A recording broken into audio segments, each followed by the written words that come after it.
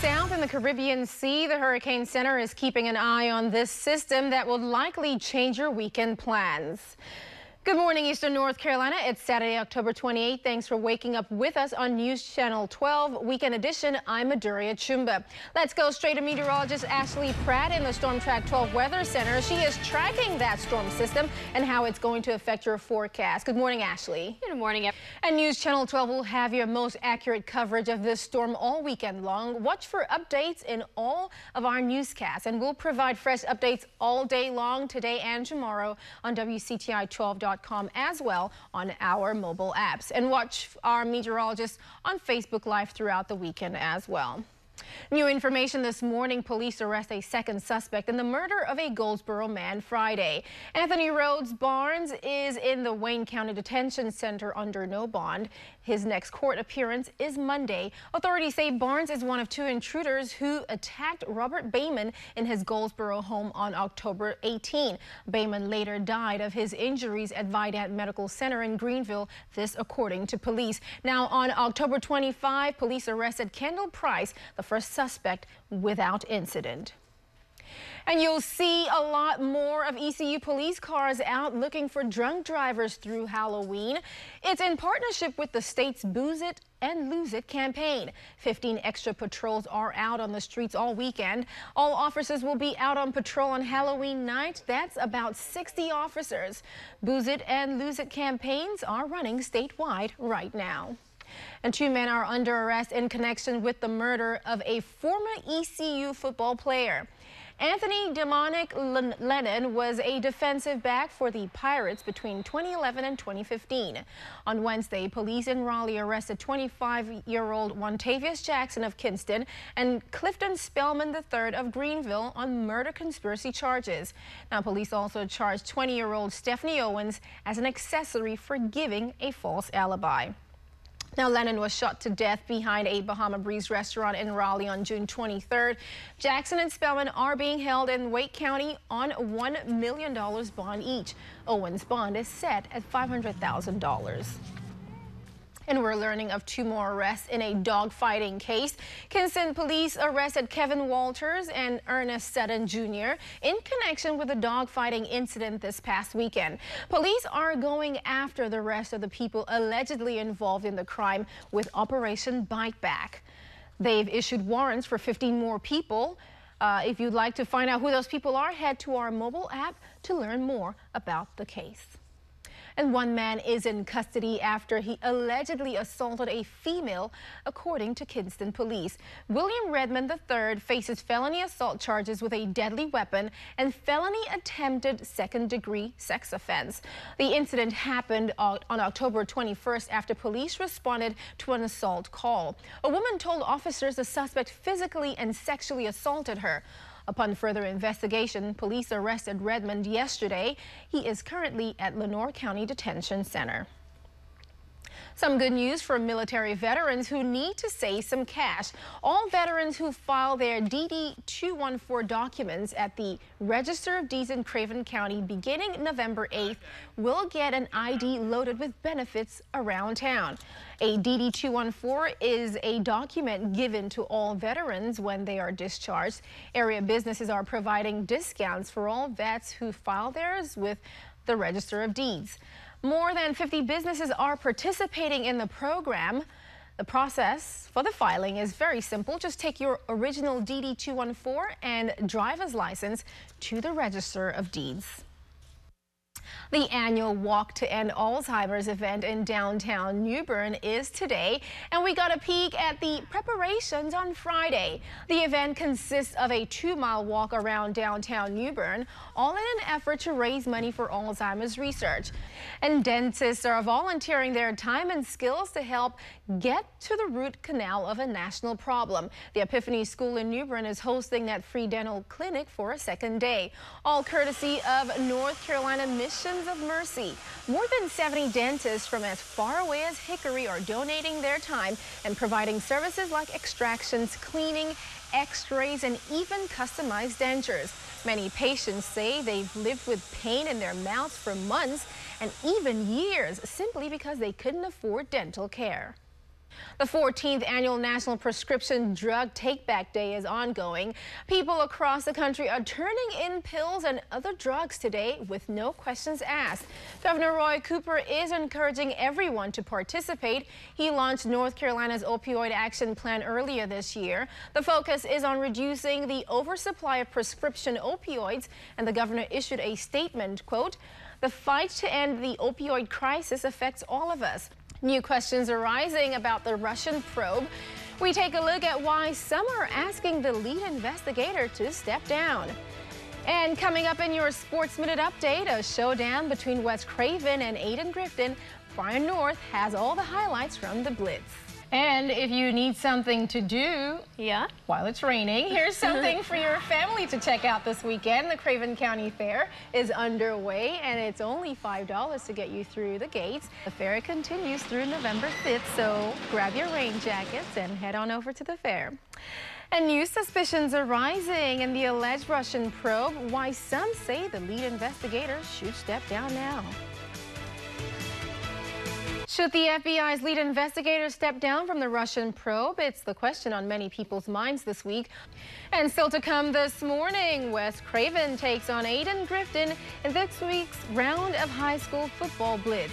And Brian North has all the highlights coming up. And for a look at highlights from our high school football blitz, News Channel 12's Brian North joins us now with our Sports Minute update. Need a light jacket. And the rest of the week, of course, still bright and sunny. And that's all the time we have with you this morning. Good Morning America's next.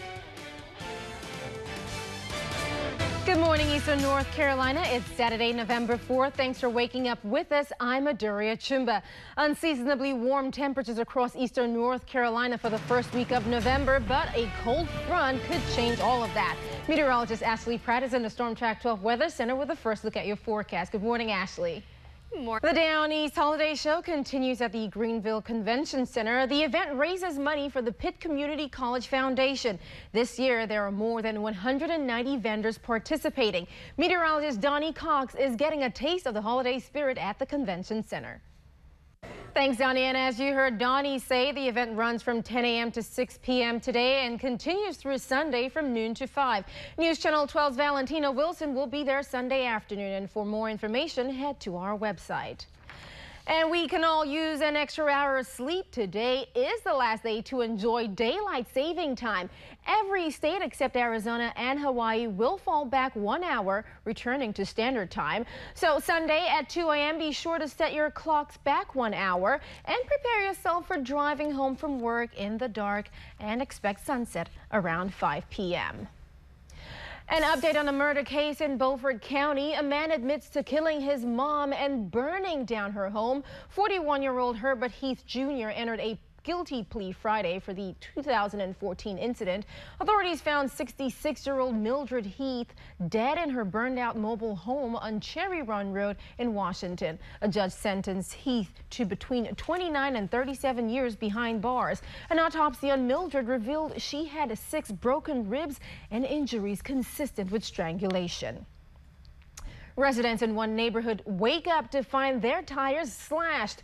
We went to Glancy Street in Swansboro Friday to see the damage for ourselves. One vehicle owner says he and about 18 of his neighbors were targeted. Some of them will now need up to 10 new tires, and that could cost close to $2,000 for brand new tires. Police are still trying to find the culprit.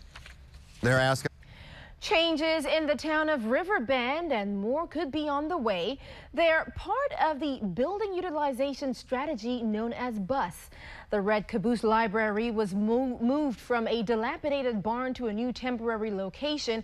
A grand opening held Friday. Now, town council members are also considering remodeling the town hall along with the public works and police department buildings. Did you know there's a large stretch of undeveloped land behind the Emerald Isle Community Center? Well, we explored a 30-acre plot of land in the middle of Emerald Isle. A national group called the Conservation Fund recently bought that land, and they'll transfer ownership to the town of Emerald Isle in the spring. Originally zoned for condo and residential development, now Emerald Isle town leaders plan to turn it into a nature preserve and multi-purpose park with 20 acres remaining untouched. Another Kmart in our area is closing. Sears Holdings says the Kmart on Henderson Drive in Jacksonville will close in late January 2018. It's one of the 45 Kmart and 18 Sears stores in the U.S. affected by the closure. The company did not give an official closing date, but the store will stay open for the holiday shopping season. Kmart in Morehead City was not on the list of the stores closing. More medicine will help reverse opioid overdoses in our state. Governor Cooper announced the state's purchase of 40,000 additional doses of naloxone. It's for distribution to emergency medical technicians, anti-addiction centers, and volunteer groups. The governor also says that Medicaid no longer requires prior approval before physicians can prescribe another drug that reduces opioid cravings and thwarts abuse. The 2-dose naloxone units cost $3 million. The medication is credited with saving the lives of thousands of people in North Carolina who were overdosing on heroin or other opium-based drugs. And in the day ahead, ever wanted to break a world record? Well, today could be your lucky day. Camp Albemarle is attempting to break a world record for the most people making and eating s'mores. Guinness World Record rules will be followed to make sure the event is documented properly. The current record is 453 people, and you can begin enjoying those s'mores at 3 this afternoon. The camp is asking for donations of $5 per person to cover costs and raise money for camp scholarships. If you enjoy bacon and like the taste of beer, why not combine the two? The New Bern Bacon and Brew Festival began Friday at the Farmers Market. You can enjoy beer and wine as well as bacon-inspired dishes while listening to live music. Tickets are available online for just $10 or $15 at the door. Proceeds benefit the United Way. Making sure your children get the education they need can start at the legislative level. A legislative breakfast gave Craven County educators a chance to express their concerns to lawmakers. News Channel 12's Aisha Bo breaks down some of the possible solutions. Also at the top of the list, legislation needed for substitutes and retirees and local control of the school calendar. Educators say all of these will provide a better learning experience for children. And coming up in News Channel 12 Weekend Edition, we get reaction to the no jail time verdict for Sergeant Bo Bergdahl. Hear what the defense plans next. And we have highlights from the high school football blitz in your Sports Minute Update. That's coming up with News Channel 12's Brian North.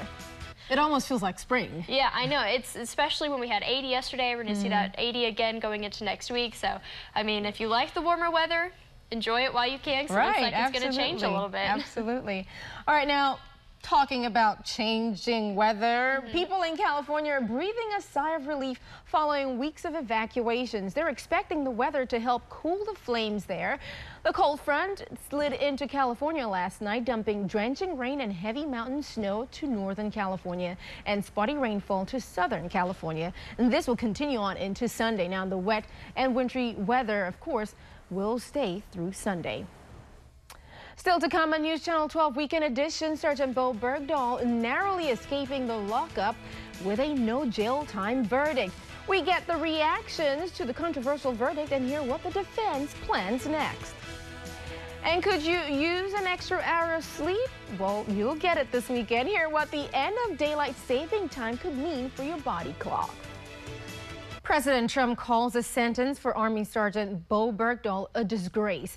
A military judge ruled Friday that the 5 years the Taliban held Bergdahl was punishment enough for abandoning his post in Afghanistan.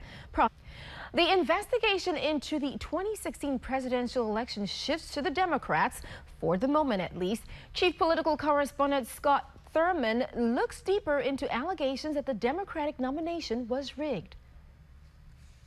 President Trump had plenty more to say to Cheryl about terror, taxes, and the critical trip he's on right now to Asia. We want to remind you to tune in for Full Measure with Cheryl Atkinson this Sunday at 6:30 a.m. And still to come this morning, Brian North takes us through the highlights of the high school football blitz in your Sports Minute Update. All right, and that's all the time we have with you this morning. Good Morning America is next.